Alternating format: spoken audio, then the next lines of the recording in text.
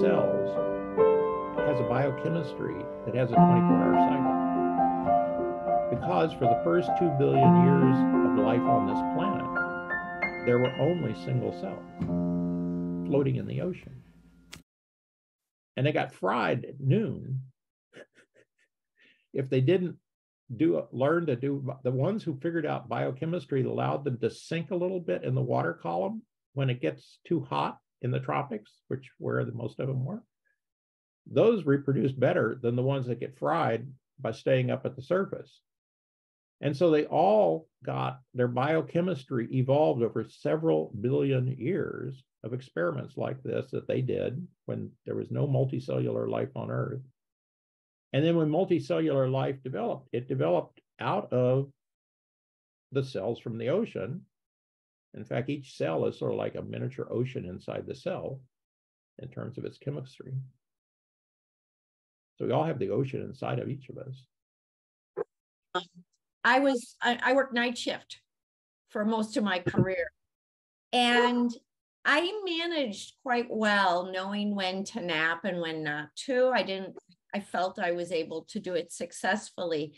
And then I was in South America, and they have some temples that are actually for nighttime, for viewing night skies and stuff. And they feel that there, what they did is they go to sleep at sunset, but then they'd get up in the middle of the night, spend a few hours, and then go back to bed.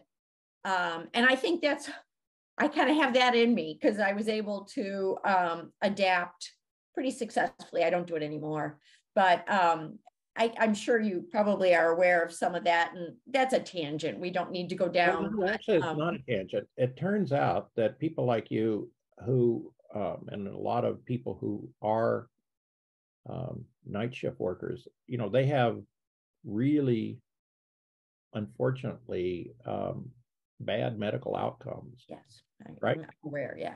Well, the reason is because you're trying to make the cells that have this 2 billion year lineage work on a time.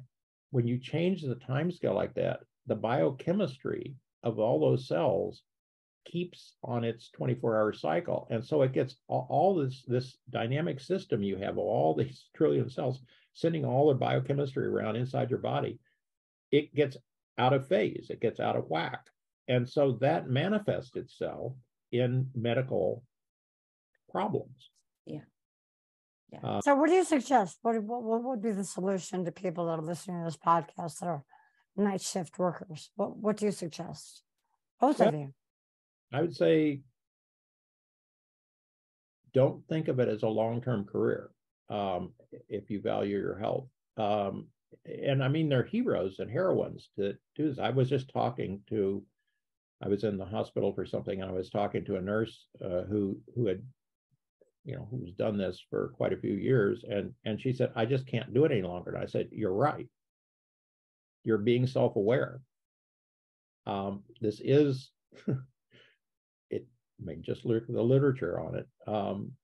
And firemen, police, there's the medical workers, there's a whole set of people like this. And there's a whole field of science of circadian biology and circadian medicine and health implications. So main thing is just like everything else, to be aware that just like what you eat, whether all these things affect you because you are this ecology. It's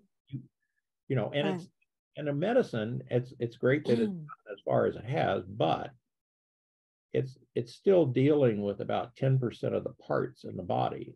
So 90% of the DNA bearing cells in your body, not including the red blood cells and the platelets, don't have DNA. But if you just take the human DNA, the cells with human DNA, they're 10% of the cells in your body that have DNA.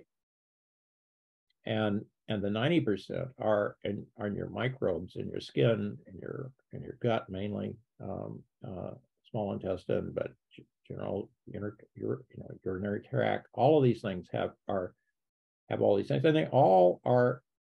It's the same as, by the way, anything in plants. I mean, all the ribosomes, all of the roots on the leaves, there's a whole ecology. If you go back to the coral reef, the corals have a whole microbiome of different species of microbes on them. And in each case, like any other ecology, the microbes are providing services, ecological services to the host. And the host can be all the way down to a coral, or it can be a human, or any animal, or any plant. And in fact, you know, the thing that was most stunning to me when I got into looking at the microbiome and all of these, I mean, we're a walking ecology. That's what each of us is. Right. Is it's just not fathomable how this is a microbial planet. There's a little fuzz of plants, animals, and stuff like that, but this takes me back to the astronomy. You know, if you look at the Milky Way galaxy, if you look at, you know, a galaxy and you see a, you know, pinwheel galaxy, there are 100 billion stars in that. Yeah. Well, there are 100 billion of those galaxies. So if you multiply 100 billion times 100 billion, that's a pretty big number. But now multiply that number by 100 million, and you got the number of microbes on planet Earth. So the biological world is a microbial world, and all of the macro multicellular animals like us, plants, only can live because of the services these invisible good microbes are providing us. None of that is in medicine today, because we're just beginning. It takes the genetic revolution of being able to sequence the DNA or RNA of these microbes to know what they are and what they can do. Yeah. And that's basically 20 years old. Right. And what were you going to say? Oh, I was just going to say integrative medicine and functional medicine does try to discuss and address the gut microbiome as cause of illness and also treatment, and also how treatments affect it. But you're right. And now standard medicine is recognizing it, but it did take a long time. And thank you for your work.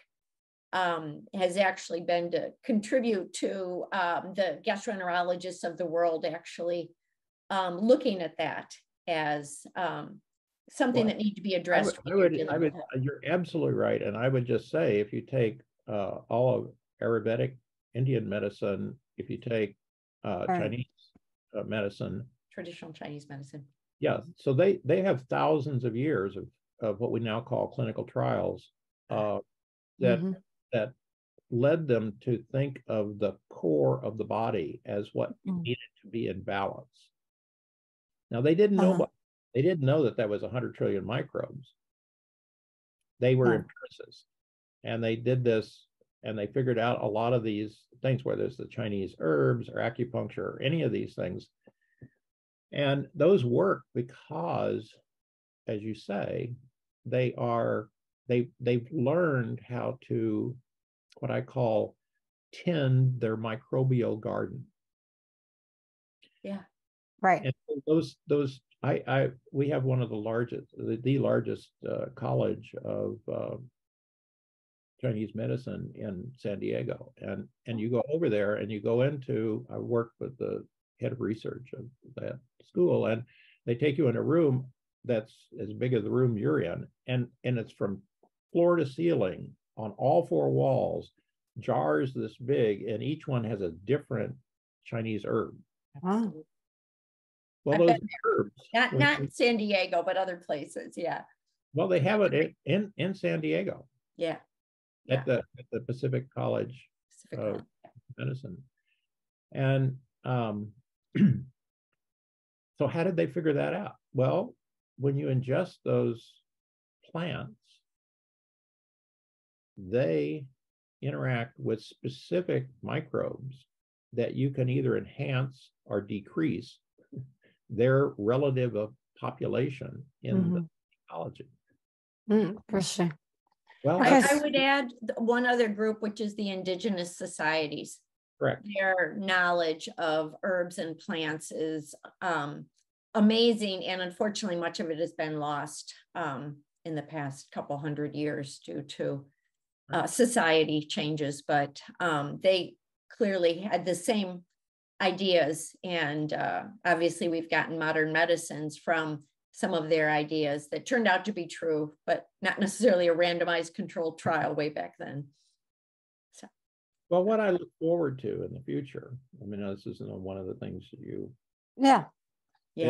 is I do believe that with the emergence of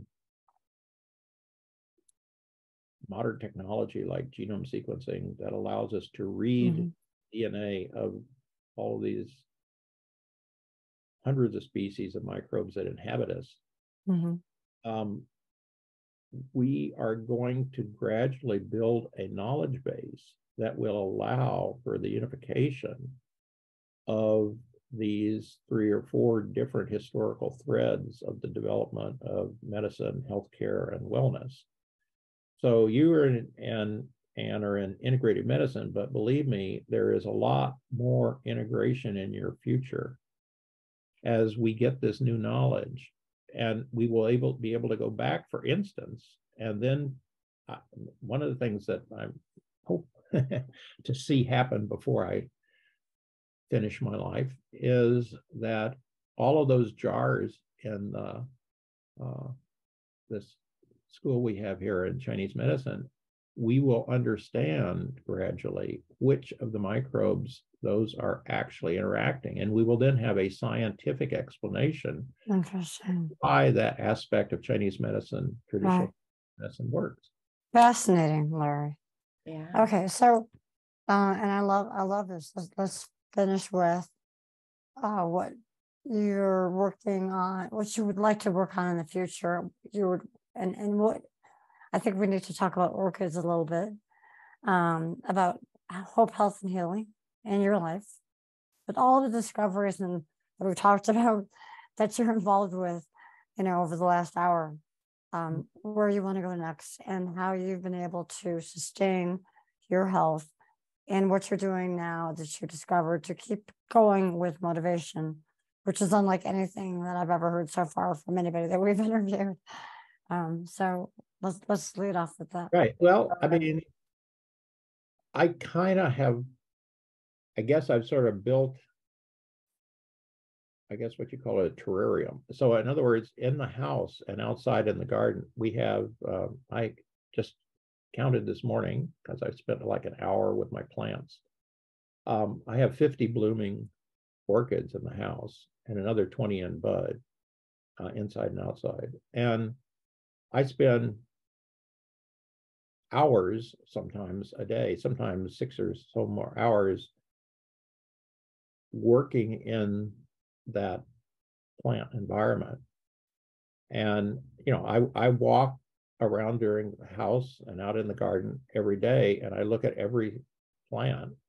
And outside it's bougainvilleas and hibiscus and roses, and I look at every little flower and I see how it's doing. And when it begins to be finished with its life, I deadhead that and I put it into the compost. And then I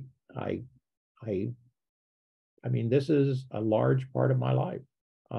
Nobody seems to know this, but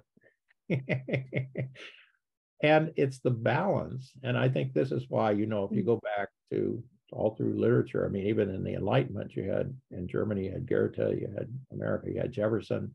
They talk about the philosophical, psychological importance of gardens and your involvement with them. And so, yeah, I mean, like tomorrow morning, I will take the orchids that have finished blooming and drive like 40 minutes north to Leucadia, where there's a greenhouse that has like 80,000 orchids. And they have a orchid babysitting service. and I leave them there in their tender care, and they water them, and they have nice light, diffuse light and everything, for months. And then when they finally respike and they're new buds, I get a text message, and once a week, I spend a couple of hours going up and bringing the ones in that have finished blooming and bringing the ones home that are in bud. And I'm back to where I was 60 years ago, when I was closely with the plants in their life cycle. And it's the cycle of life. And being that close and having, 50 friends that are plants that are blooming in their life cycle. I've got another probably 100 up that are dormant at the moment. So, probably over 100 and 150. And I know them all. And, it's my job to pay attention to their needs, which they have individually. Wow. One is separate. Each one has their own needs. And I work with them. And as a result, they are beautiful. And I have that. I'm embedded in that. I mean, that's what I live in. Yes, it's a house, but it's a living, biologically living environment that I have in my house.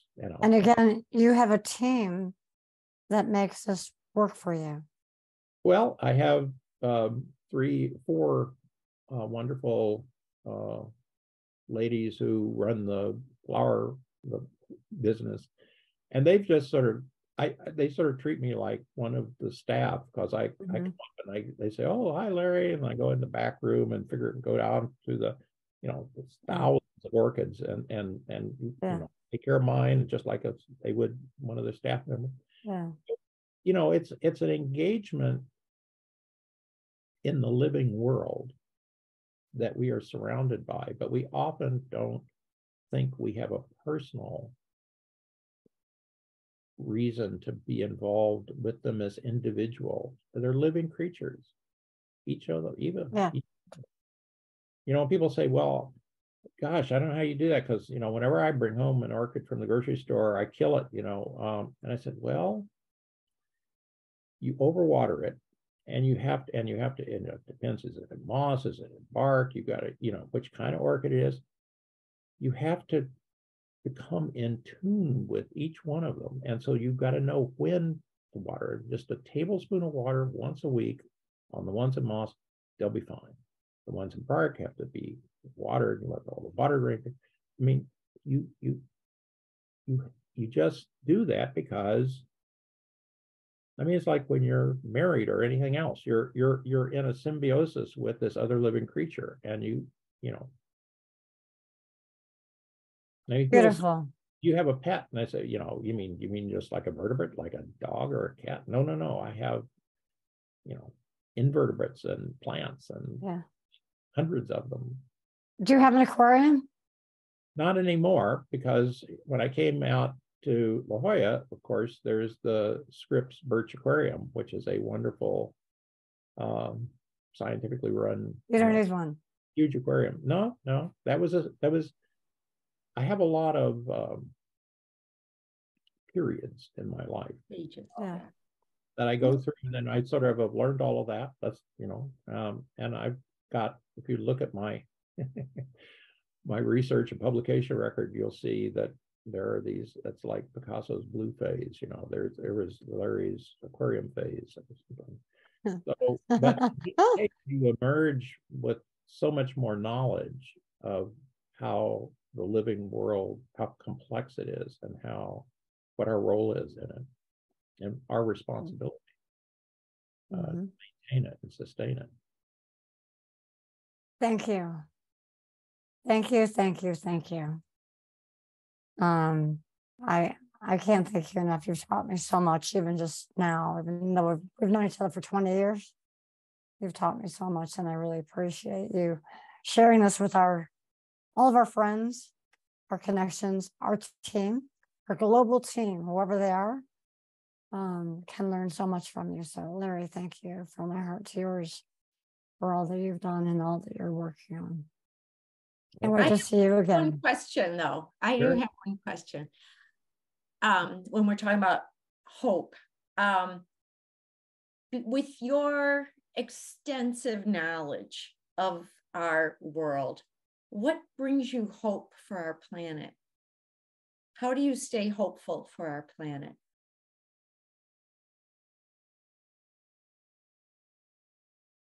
You know, I believe deeply in science as a way of knowing. And we are, if you think about what we need to be able to monitor of our planet, it's so much more than we do now. And yet I see that, like with the forest fires and putting the cameras all over the place, and so, I mean, we are going to be able, because of the computer revolution and the sensor and the miniaturization of all this, to monitor all of these variables of temperature, humidity, you know, land cover, everything, and all the satellites and everything. And this will be going into the cloud. There'll be a giant artificial intelligence system studying all this, and then we will be able to manage it. Now, whether we have, because we can see the changes, we know what we can run experiments, we can run calculations on if we did this, would that help or something? That's what gives me hope, is that we will know how to manage this living planet and how to back out of the climate crisis where we've pushed ourselves into over the last couple hundred years of using fossil fuels. That's what gives me hope. If we didn't have the capability technically to manage it, there wouldn't be any real basis for the socio-economic, legislative, regulatory rules to emerge to enable that management. But we are going to be able to have this planet. I mean, look, I have an Oura ring that's measuring my body. I have my Fitbit. I have my Apple Watch. Well, now give planet Earth all that. All of that. And with the rise of artificial intelligence that everyone's reading about, it's been coming for many, many decades. And it's just happening to get to the point that it's powerful enough that it's entered the general consciousness of the population. It was coming all along. Yeah. And it will continue to exponentially get more powerful. So I think while there's all these scare stories, I think it is the actual thing that will save us in the end. And it's the same for medicine. I wrote an op-ed piece for the New York Times back in 2011 on exactly this for medicine. And how each of us will be monitored individually, as I am. This is all the data, you know, Right. every minute is going into the cloud. There's all kinds of issues of privacy and security and everything that have to be dealt with, but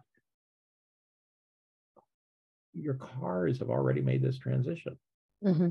Every car now is completely micromanaged, you know, sensed and everything, and it is going into a big cloud of all the cars across the country and everything into AI systems, and they'll say your specific car has this specific thing that's getting a little out of whack. If you go in and change that, this is what we would call in human form preventive medicine, then you won't develop a chronic disease in your car.